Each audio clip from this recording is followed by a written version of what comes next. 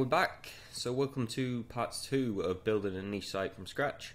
So today we're going to do keyword research, and we're going to finish off the topical map, because as soon as we get all the keywords we can work out what categories we're going to put in our astronomy section.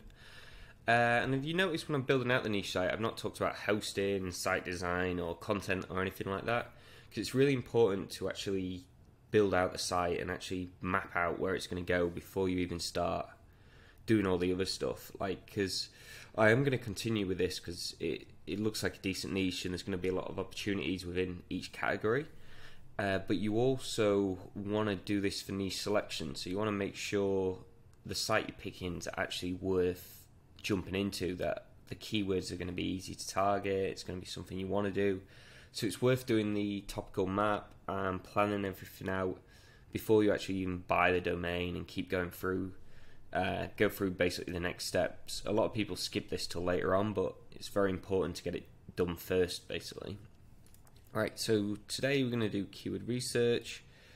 We're starting on this website, so all I've done is the same as before. So I've just put this in SEMrush, and then I've gone to organic research here, and then I'm just going to export it all to a CSV.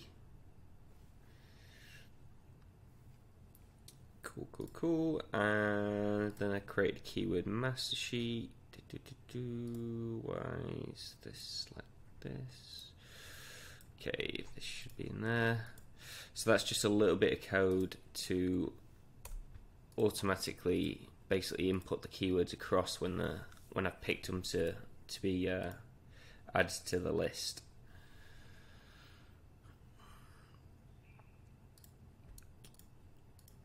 So with keyword research, basically all I do is copy all the keywords and chuck them into a massive data set, and then just remove the duplicates and filter out all the stuff what we don't need to look at.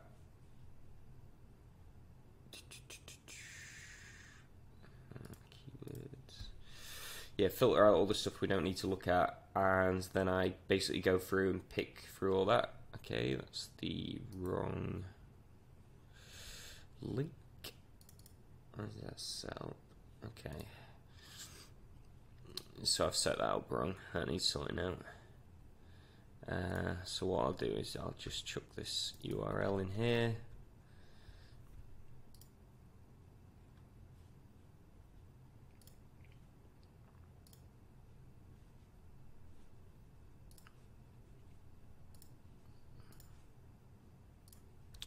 So what I'll do is I'll just speed up this section while I input all the data, and then we'll have a massive list, and I'll get back to you then. Alright.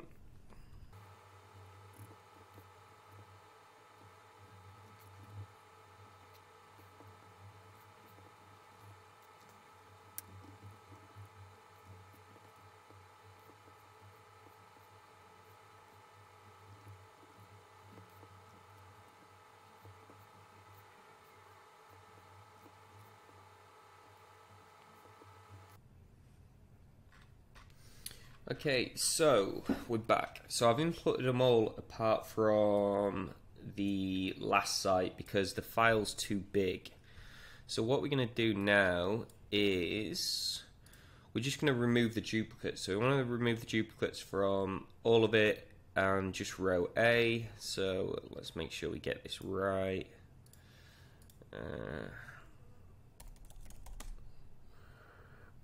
Remove duplicate rows. Data as the header row, and we want it as, so if there's a duplicate in keyword, then it'll get rid of it, because there'll be a lot of duplicates in all the other tabs. So let's see what happens with this.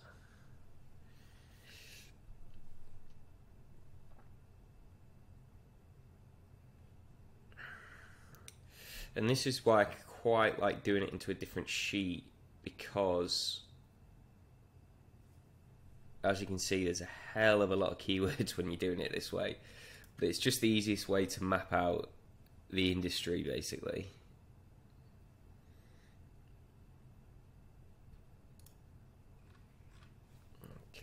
Let's go down. And then I am going to import that final sheet now we've got rid of some of that extra data.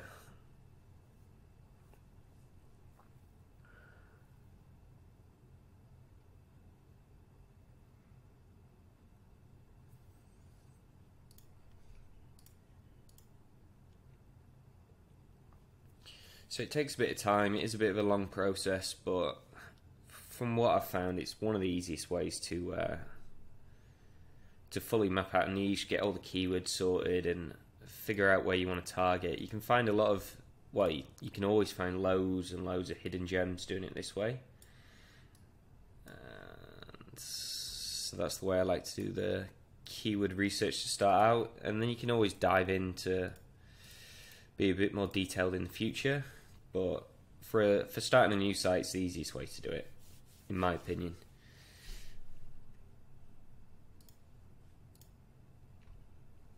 Okay, so now we've done that, we want to clear this data up a little bit. So for a lot of stuff, you can just hide the columns, but for what I'm going to do, I'm going to delete a lot of these because of how big the data set is. You kind of want to delete as much as possible just so it doesn't lag or it doesn't really mess up the sheet. Okay, so URL, we'll maybe keep it in. It doesn't really matter too much to me, any of this stuff. Yeah, we'll just hide this column for now. Okay, do filter.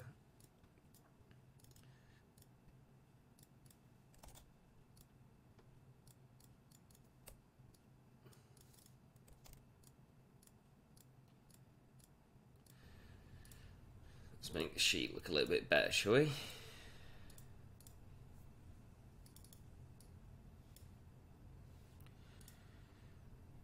Right, so now what we're going to filter for. So if we look for the best keywords first, let's look for the transactional, the keywords which are basically going to earn us money. Okay, let's just neaten this up a bit. We'll just change this to KD.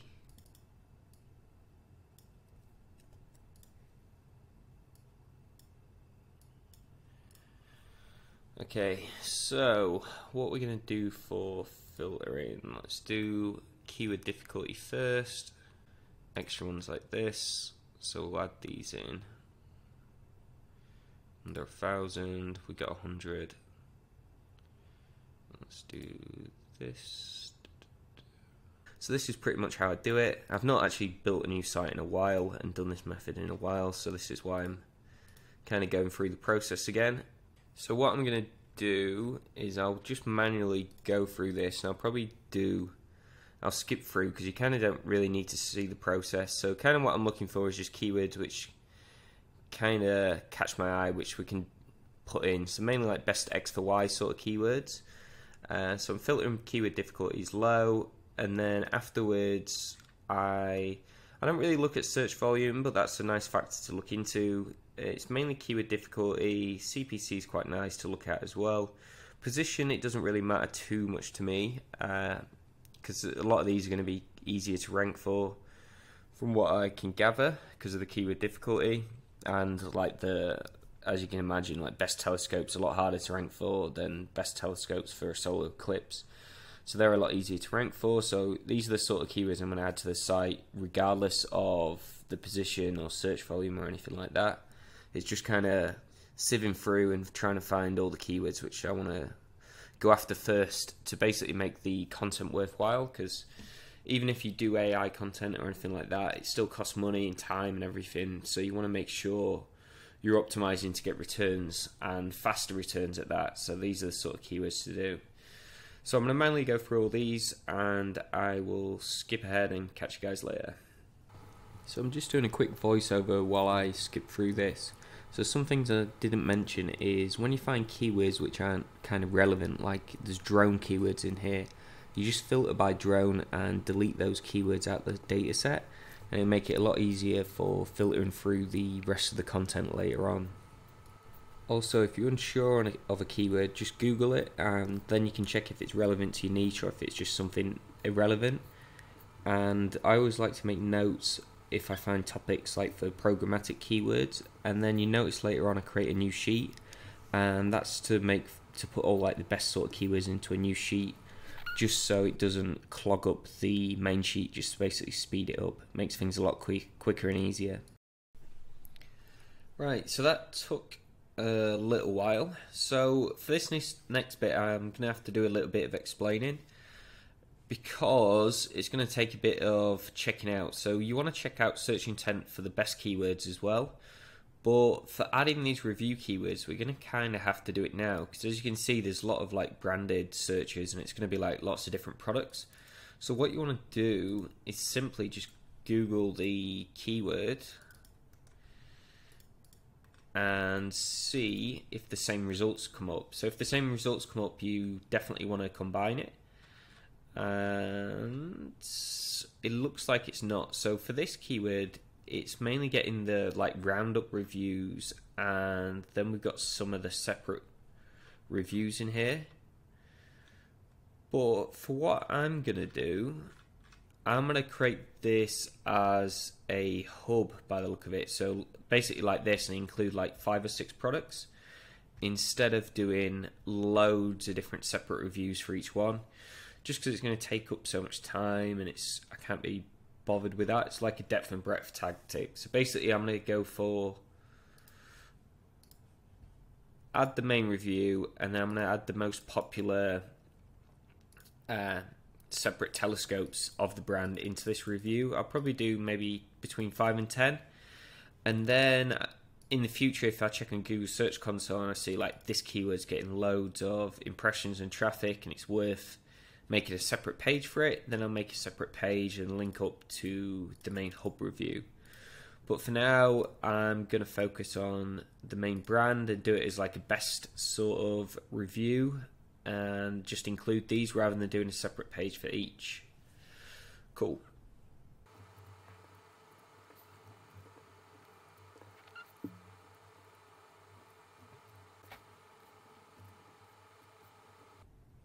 Okay, so I'm going to start going through these keywords now. I'm still obviously sifting through all the data, but I kind of want to organize all these best X for Y keywords. So I've just created a new sheet, keywords cart, and I'll probably change this up a little bit. But what I want to do is get all the telescope keywords. And basically the way I'm kind of doing this is not very organized, but what I'm doing is, so it's going to be slash, let me just copy it in, so slash telescopes, and then it'd be slash price, and then slash under 1000. So that's kind of how I'm structuring it. So it's going to be at a URL level, so I'm just making sure I'm getting it right. And then for say solar eclipse, it would be for solar eclipse like that. And then because the telescope mount is more for the accessories rather than best X for Y, I've just left it separate for now until I kind of work out where I'm going to put it.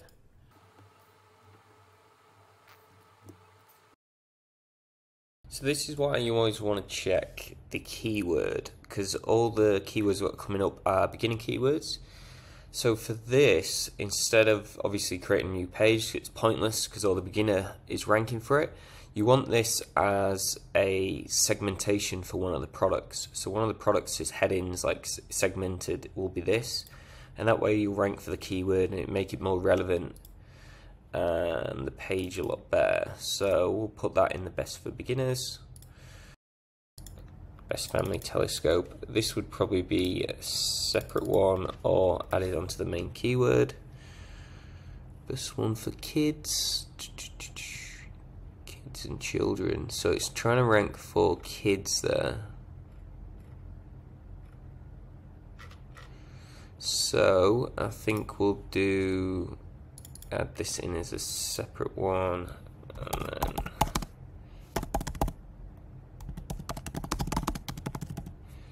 we'll add that in there. This one for travel, that'll definitely be separate as value. Let's have a look if there's enough information. I would say this would be separate, yeah, best budget.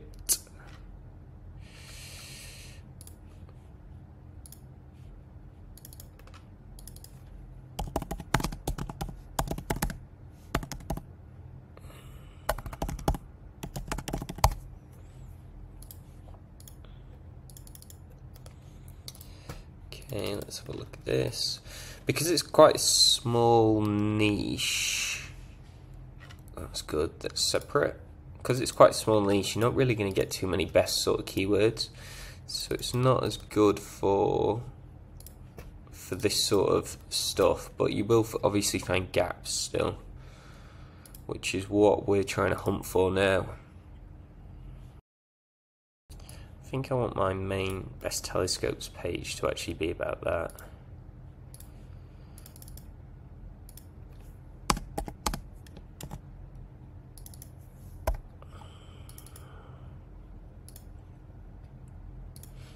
And then this would be a question in that topic. So if we want the family one, this will probably go under the kids section rather than a separate page. Yep. So sometimes you can go against Google because sometimes the content is basically not there, so you're actually one of the first people to create that sort of content. But generally if you add it into the headings, you'll kind of rank for that anyway, so you don't really need to have to do it unless there's a lot of traffic for that keyword and you think it needs to be a separate page.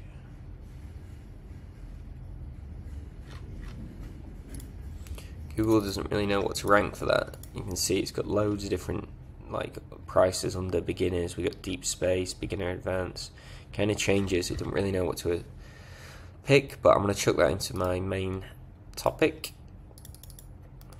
Brand would be separate. Value, we've just done that. To see the moon, we've done that one. Under 300, I don't think I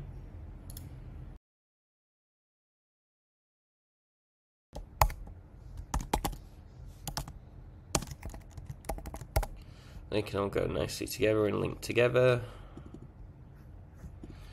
Just putting that in to remind myself for later on.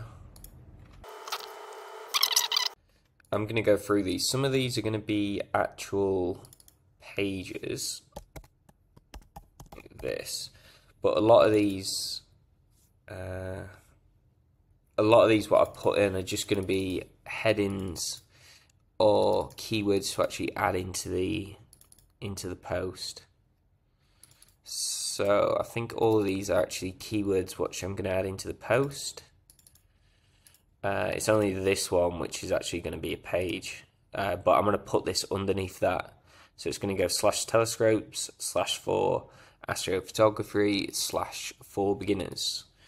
So it's nice to mix it up as well and just do a little test and see if it actually works. But for that keyword, it does look like it's getting separate results, so it's worth testing out. So I thought I'd do a quick voiceover just to finish off the last of this keyword research. So basically I'm just going through all the information keywords, mapping out all the review and information, how many I've got of each category.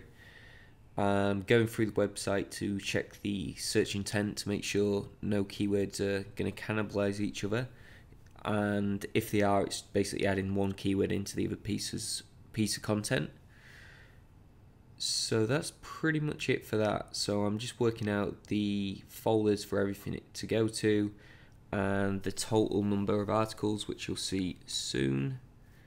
And that's pretty much it for keyword research. So it's pretty in depth for how I usually do it. I quite like just getting the sitemaps and just finding a few smaller niche sites and copying those to basically kick it off. This way it gets like, it encompasses every single site, so you don't really miss out on a lot, but it means you basically have to spend a lot longer sieving through the information. But doing this, you find a lot of hidden gems, so it's a good tactic to use. And that's it for this video. So I'm still deciding how to structure these, so leave a comment below how you kind of want to see the video, if you like longer or shorter videos. And in the next one I'm going to be focusing on content, so subscribe for more.